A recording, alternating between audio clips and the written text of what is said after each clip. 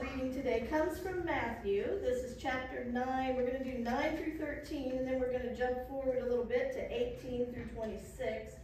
This is Jesus, just him being Jesus, doing his day, getting his disciples together, and meeting a bunch of people. As Jesus went on from there, he saw a man named Matthew sitting at the tax collector's booth. "Follow me," he told him, and Matthew got up and followed him. While Jesus was having dinner at Matthew's house, many tax collectors and sinners came and ate with him and his disciples. When the Pharisees saw this, they asked his disciples, "Why does your teacher eat with tax collectors and sinners?" On hearing this, Jesus said, "It is not the healthy who need a doctor, but the sick. But go and learn what this means. I desire mercy, not sacrifice. For I have not come to call the righteous, but sinners." While he was saying this, a synagogue leader came and knelt before him and said, "My daughter has just died, but come and put your hand on her and she will live." Jesus got up and went with him, and so did his disciples. Just then a woman who had been subject to bleeding for 12 years came up behind him and touched the edge of his cloak. She said to herself, "If I only touch his cloak, I will be healed." Jesus turned and saw her. "Take heart, daughter," he said, "your faith has healed you." And the woman was healed at that moment. When Jesus entered the synagogue leader's house and saw the noisy crowd and people playing pipes, he said, "Go away. The girl is not dead, but asleep." But they laughed at him. After the crowd had been put outside, he went in and took the girl by the hand, and she got up. News of this spread through all that region. The word of God for the people of God. Thanks be to God. Let us pray. Loving God, open our hearts and our minds to hear and to understand your holy word and to feel the blessings that you place in our lives. In Jesus' name we pray. Amen. Well, I always find it interesting, fascinating, maybe a little humorous how people are with church. Last week I went to a Baptist church. It was a lovely church. Good time. Great meal. You know, the Baptists can cook, but so can the disciples. That's right. They got nothing on us. But I used to work with someone, and at this job we had to wear all black. And one day, it was a Saturday, and one of our co-workers was getting off work, and she was kind of in a tizzy because she was going to church, but she said, "I don't know if I can make it. I might be late." And we said, "Well, what time does your church start?" She had about an hour still before she had to be there. And she said, "Well, I have to go home and change clothes." And we said, "Well, you look fine. Why would you go home and change clothes?" And she said, "Well, my shades of black on my clothes are different. My top and my pants aren't the same shade of black." And we said, "Well, what's that matter?" And she said, "Well, I don't want the people sitting behind me to make fun of me." "Well, your co-workers are going to, I can tell you that, now that you pointed it out." So, you know, we kind of course, gave her a hard time, all in fun, but I think she got the point that maybe her church experience was there for the wrong reason. But I always think it's funny how people, you know, we never know. Some people come to church, they want to be dressed up. Some people want to come in jeans and a t-shirt and shorts. Does it really matter? I had someone ask me recently, they said, "After you're ordained, will you wear a robe and a stole?" I said, "Probably not." Never say never, but probably not. Kind of doesn't fit who I am. I'm 4'11". It's just going to look silly. And they said to me, "Well, I think you should." And I said, "Why?" And they said, "Because then people will respect you." I said, "Well, I hope that I don't need a robe and a stole for people to respect me." But it also, this whole thought process reminded me of one of my favorite stories. I don't think I've ever shared it with you, but if I have, I'm going to share it again because it's my favorite. There's a story, I don't know where I heard it or whoever told me, of a man that decided to visit a church. And so we went to church. Now this man, his clothes were kind of tattered and torn. He was kind of scruffy. But he decided he'd go to church, so he went in and went right down front, sat there and worshiped with the church. Everything was great. When he came out, he introduced himself to the minister, and the minister said, "We really enjoyed having you today. We hope you'll come back." But he said, before you come back next week, you might want to put on some different clothes and sort of clean up a little bit. And I said, okay. So he left. He came back the next Sunday and walked right down front. He had the same tattered and torn clothes on. He hadn't shaved, looked the same. He worshiped with everybody, and when they left, he greeted the minister, and the minister said, "Well, we're really glad you came back." He said, "Did you not understand what I was saying last week about maybe your appearance or your clothes?" And he said, "Well, I did." He said, "But I was a little confused." So he said, "I decided I would talk to God and ask God about what he thought I should do." And he said, "Well, what did God tell you?" And he said, "Well, God said, I don't know. I've never been to that church." It's interesting, isn't it? How our human ideas and perceptions sort of take over what we think should happen or not happen, kind of lose our ability to see as Jesus sees. And so in this scripture reading today, Jesus is in Capernaum, sits on the Sea of Galilee. He comes across Matthew. Matthew is a tax collector appointed by the Romans. Tax collectors are not very well liked back in the day. They would go around and collect the taxes from people, and they were expected to earn a commission, but the tax collectors would add some additional fees on, charge that to the people, and they would just keep that as extra money for themselves. So they were really cheating the people. And so the Jewish people did not like the tax collectors very much because of their cheating ways. But Jesus tells Matthew to follow him. Come with him. Come be one of his disciples. So he does what Jesus says. And it doesn't appear that he had any kind of resistance or hesitation. He does as Jesus calls him to do. He walks away from his work. He walks away from life as he knew it. He walked away, and he couldn't necessarily go back. If that gig with Jesus doesn't work out, he can't exactly go back to the Romans and say, "Can I be a tax collector again?" But he trusts what Jesus is telling him to do. And so they come together for a meal at Matthew's house. Jesus is there. His other disciples are there. There's other tax collectors. There's sinners. The Pharisees don't like it. Don't like anything Jesus does. Maybe they weren't on that guest list for dinner. I don't think they even wanted to be invited, because they're asking, why would you eat with sinners and tax collectors? Have you ever thought about that when you go to a meal with someone, your friends or family? You're having a meal with sinners, right? You probably even invited them to your house. But you're also eating with the same people that Jesus would put on his guest list. And that's a list that I'd rather have than being on the list of the Pharisees. And so Jesus tells the Pharisees, he says, it's not the healthy who need a doctor, but the sick. In other words, if you're perfect, you don't need me. You don't need Jesus. And the Pharisees, they think, well, that's them. They're not sick. They're not sinners like these other people. That's how they see themselves. That's the sort of the persona that they want to put out for other people to see them. But as we know, there's only been that one perfect person that's ever walked this earth. That's Jesus. And so he tells the Pharisees, go and learn what this means. I desire mercy, not sacrifice.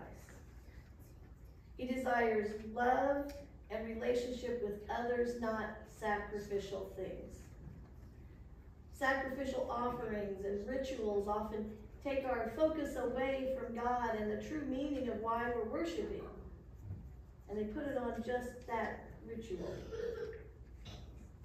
Takes us away from what God wants of loving and caring for him and for others. And so he tells the Pharisees, I have not come to call the righteous, but I've come to call the sinners. Because the sinners need Jesus. They need Jesus to help them. They can't go it alone. They need to walk through life with Jesus leading the way. And Jesus wants to give mercy to the sinners, to give love and help and care to them, to be in relationship with them. And so he calls Matthew, the tax collector, to be his disciple. Now in our Genesis reading today, we heard the story of God calling Abram. Abram was 75 years old, and God tells him to go to a new place, a new home, leave everything you know. God promised him great blessings. Other areas, other nations would also be blessed through Abram. Because of this first step that he is calling Abram to make, many people would follow God.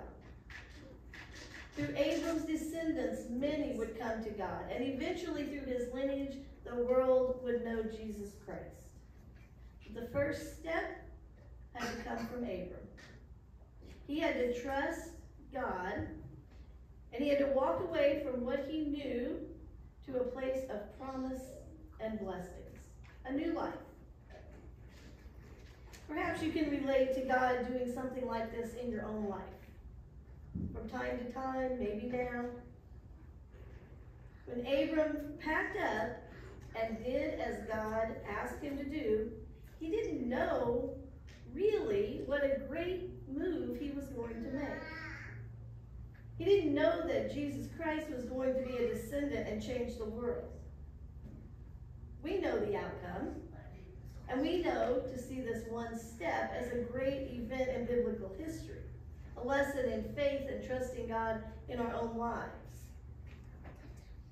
But God may be calling you to make that one step someday. That one step that will be seen as an amazing leap of faith. That step out in faith, it may not change the world, it may not change nations, but if it changes something in one person's life, if it inspires the life of just one person, then it's just as important as any of the other steps that we hear about. Because each person on this earth, the ones that were here yesterday, the ones today, the ones tomorrow, are just as important to God as the ones in Abram's time. And so as God appeared to Abram in Shechem, he promised to give the land to Abram's offspring. And so Abram builds an altar to honor God. And then he went to Bethel, and he built an altar there to honor God. And as he went along his journey, and God appeared, he would build an altar. And these altars were reminders of his relationship with God. A reminder that God was with him, that God was there. And these altars became a place for worship, a time of prayer. It was a reminder to Abram that he needed God in his life to carry out what God was calling him to do. He couldn't just take the step. He needed him on the whole journey. He needed to constantly be renewed through worship. So he would build the altars, and when he would leave, it stayed. You know, you can't do all of this, all of life, without God leading every second of it. And being in relationship and being in prayer has to become our habit. We have a lot of other habits. That's a good one to have. We need that habit, and that's what gives you the faith to step out as Abram did, as Matthew did, to take that big step. You know, I think it's interesting all the different people that came to Jesus. Have you ever thought about what it would look like if Jesus could post sort of a wall of fame, if you will, a wall of pictures of all the people who have called on him, or who he has called to him? I'm sure the Pharisees would have an idea of what those people would look like. Maybe even our own society has an idea of how that wall would look, those pictures. might see some surprises in that grouping of pictures. Because through the actions of Jesus, we can see that he wants you to come just as you are. You don't have to have clothes that match or hair that's pretty. You don't have to have a perfect life or even an untroubled heart. Just as you are is good enough for him. He just wants you to come to him, to have faith in him. The synagogue leader came to Jesus for help. His daughter had just died and he wanted Jesus to give her life again. And so he comes to Jesus and he kneels before him and he asks him to bring her to life. Clearly distraught, he wanted Jesus' immediate attention. We've all been there, haven't we? In that prayer life, we just want Jesus to drop everything and fix our problem, fix our request. And so Jesus gets up and he goes with the man. That had to feel great to him, didn't it? Those quickly answered prayers, those are the best. But then there's distractions, of course. Someone else needs Jesus. A woman comes to him. She's desperate for Jesus' healing. She's been bleeding for 12 years. And she comes to this crowd of people. Jesus is there. His disciples are there. The synagogue leader is there. Might have been a bit intimidating for her. After all, she is a woman in this time. And she would have been considered unclean because of her condition. So people would have avoided her. And she doesn't kneel before Jesus. She's going to just touch the edge of his cloak, and in doing so, she knows if she can just touch that, she'll be healed. It's all she needs, just to touch it. And so she gets close enough, and she does. And Jesus, in this crowd, knows that someone needs him. Someone has touched his cloak. And after 12 years of suffering, she's healed. She is a new woman. Because of her faith, Jesus offered her healing. Because of the synagogue leader's faith, Jesus goes to his daughter to bring her back to life. And he gets there, and the people laugh at him, and Jesus doesn't care. Because he knows what's possible. And he goes into the house and he takes the girl by the hand, and she got up. When her hand met Jesus' hand, she got up. And she didn't go to Jesus, someone else brought her to him. It's never too late for Jesus. It's never too late for prayers to be answered, for you to introduce someone to Jesus, to have a relationship with him. It's never too late for Jesus to do something in your life, to make a change, to heal, to love. Two very different people came to Jesus in very different ways. And Jesus accepted them both. He loved them both. He answered both their prayers. Not because of how they looked, not because of the life they had lived or because of any status, but because of their faith in him. That day in Matthew's life, when he listened to Jesus, when he walked away from life as he knew it, he didn't know what was to come. He didn't know that in the year 2023, a church in Wadesville, Indiana, would be talking about him, studying his words, his accounts with Jesus, using his experiences to further their own faith walk. The other tax collectors, the sinners that ate with them, they didn't know what was to come for Matthew. Abram didn't know what the big picture looked like. All the ones that came to Jesus, who asked him to heal their loved ones, to cleanse them of their own troubles, they didn't know what that day would look like. They didn't know if Jesus would accept them or turn them away. They stepped out in faith and believed in him. of those people came from different places. They had different situations going on. They were all very different. But they had one thing in common. They had faith. Even if they didn't realize it at first. And so we never know who God is using in our circle of friends and family. We don't know who he's using to make a difference, to make a change. It might be you, it might be a friend, it might be a coworker. We just never really know. But he comes to all walks of life. He looks beyond a person's past and looks into their future. But he meets them right where they are. And that's the amazing thing about Jesus. That's the fascinating thing. We know he's with us, but we never know when he's going to really make his presence visible. When you know that he's there holding your hand. When he's going to bring healing or good news. When he's going to answer that prayer that you've been waiting for years, or maybe you just asked that morning. You might be all dressed up waiting for him. You might be covered in dirt from working in the yard.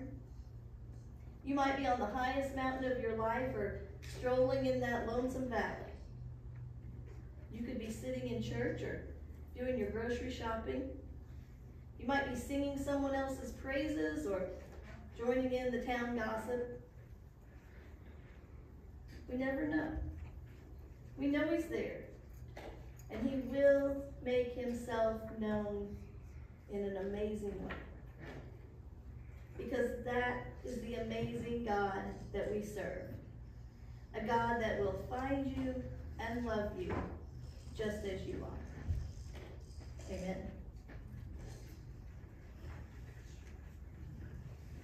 And now let's be together in a spirit of prayer. Let us pray. Heavenly Father, we give you praise for showing us another day. Your presence in our lives is the greatest gift, and for that we give you all the glory. You have taught us to love one another and to love ourselves, but the greatest love we have belongs to you. Our hearts would be nothing without you, and our lives would be empty. Today is different than yesterday, and tomorrow will be different than today, yet you remain the same in us, always loving and kind, with forgiveness available to all if we but come to you and ask. We pray that we will live our lives to be pleasing to you, ready and willing to hear you and to have faith and obey. Lord, there are those among us in our lives that we lift up to you for healing and comfort, for growth and understanding. We pray that you will bless their days and open their hearts to feel your blessings upon them and your presence in their days. We pray for those that cannot be with us this morning but are with us in spirit and in love.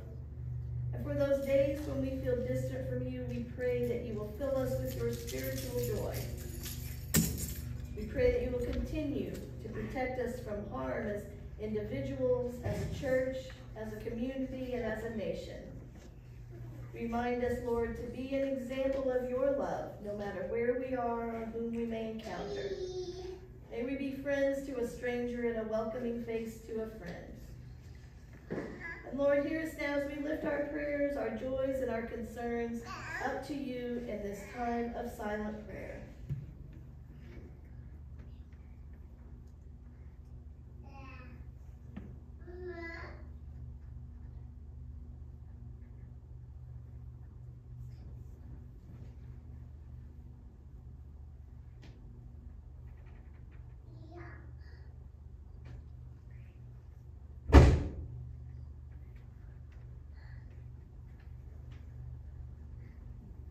Lord, we lift these prayers to you, our one true God, in the name of Jesus Christ. Amen.